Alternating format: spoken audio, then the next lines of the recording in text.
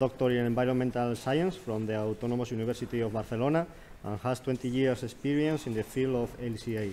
He has been an academic researcher in several Spanish universities, in the University of Surrey in the UK, and he also worked in the UK for the multinational consumer goods company Unilever.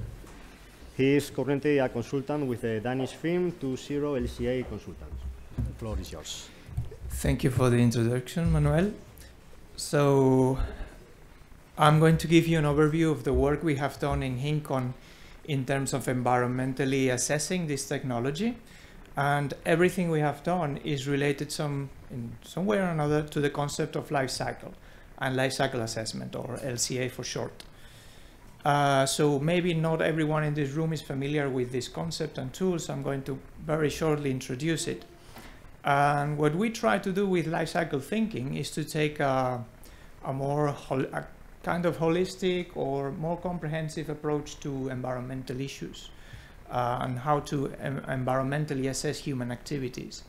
Now you can see in this diagram here what we mean by life cycle for a given product, and in this case we have a washing machine detergent. So the life cycle for this product starts extracting the natural resources that we need, such as oils, to produce surfactants. Then we need to transport these raw materials to a factory. We need to package the product, send it to retailers, and then the consumer will use it in a washing machine using energy and water. And then in the end we have some waste that we have to dispose. So we try to, at each of these stages, we try to see what is happening in all these human controlled activities. What we try to do is to quantify the use of natural resources and pollution created to the atmosphere, to water and soil. And we put this information in a set of environmental impact indicators that we can easily interpret.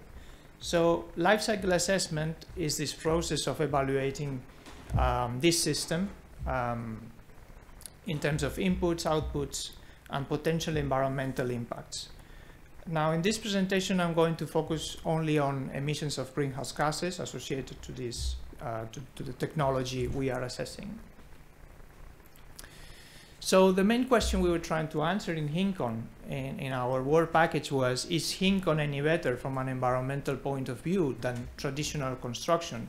So if we want to make any of these really interesting construction elements we have seen in the pictures, is it better from an environmental point of view to print them than to make them as we have done so traditionally?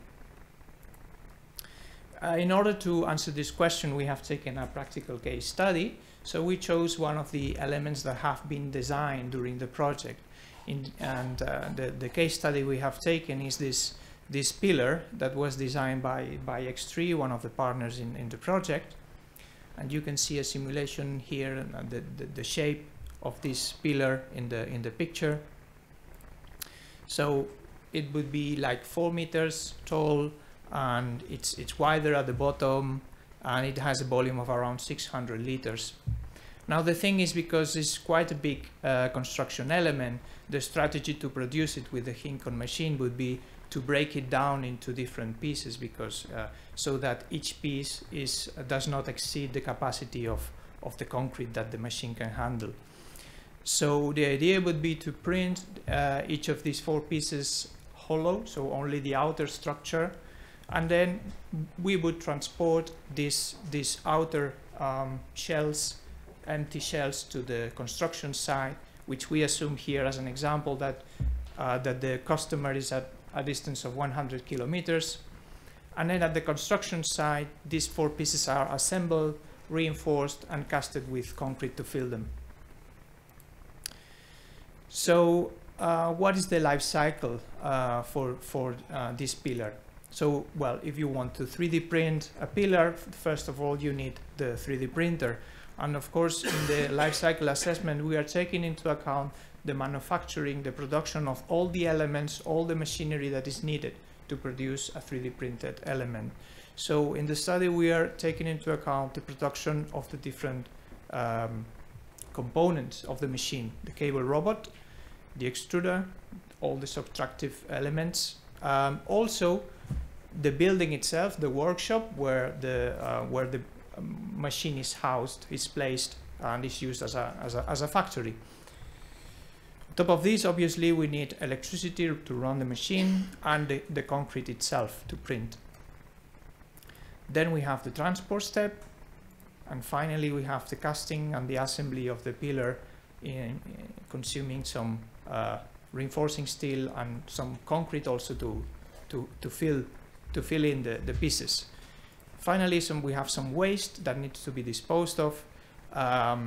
It can be some concrete dust from polishing or some losses during the casting, but also the machine itself. So at the end of its useful life, we will have to do something with all this machinery. Will have to be dismantled, and some of it will be recycled. Other parts might be sent to a landfill. So all of this is taken into account in the study.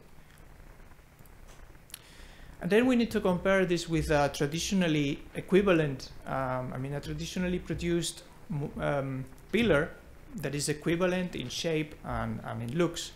So here what we consider is that we can produce the same pillar with a tailor-made disposable plastic mold, such as the ones that are offered by this Spanish company, Valero, so you can produce these molds for the shapes that you want. And then we would just cast the pillar. Here you have an example in the picture for in this case for a square pillar. And then this mold is discarded. So it becomes waste.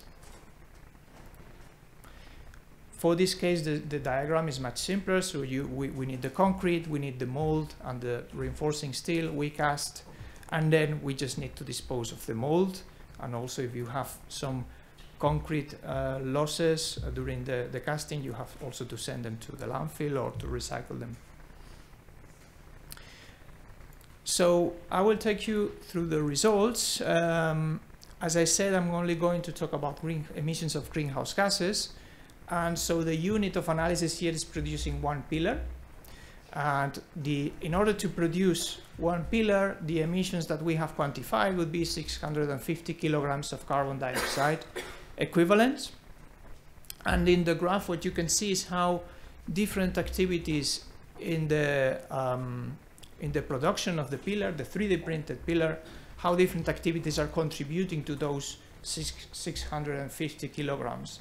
So first of all, I think it's very interesting to see that the 3D printing activity, that's the part of the life cycle that has to do with using the HINDCON machine, has a very, very small part of the impact. Only around 2 kilos of these 650 kilograms of CO2 are coming from operating the machine and the amortization of the machine and its operation. So it's a very small part of the total impact. And as you can see, most of the impact is related to the supply chain of producing concrete or producing reinforcing steel. That's where most of the emissions happen. But it is important here to consider that the transport of the piece, the printed piece, to the construction site, to the customer, is quite important. And here we took a distance of 100 kilometers, but you can imagine that if we have a higher distance, the impact is also going to be higher. So this is something to take into consideration. It's not negligible. Then if we compare the two approaches, 3D printing versus the traditional approach, this is what you have here. So you see that the HINDCON pillar again makes 650 kilograms of CO2, while the traditional approach with a disposable mold would be a little more. In both cases, we have more or less the same impact coming from the production of the concrete and the production of the reinforcing steel, but we have more impact in the traditional approach due to the production of the mold than in the 3D printing scenario, where most of the impact is related to the transport, because as we have seen, the printing itself does not add much environmental impact.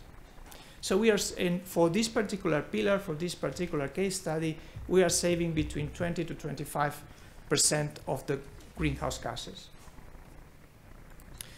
Then we did an additional analysis, because currently, in order to put this kind of pillar in the market, it has to be reinforced and casted in order to meet the current construction standards.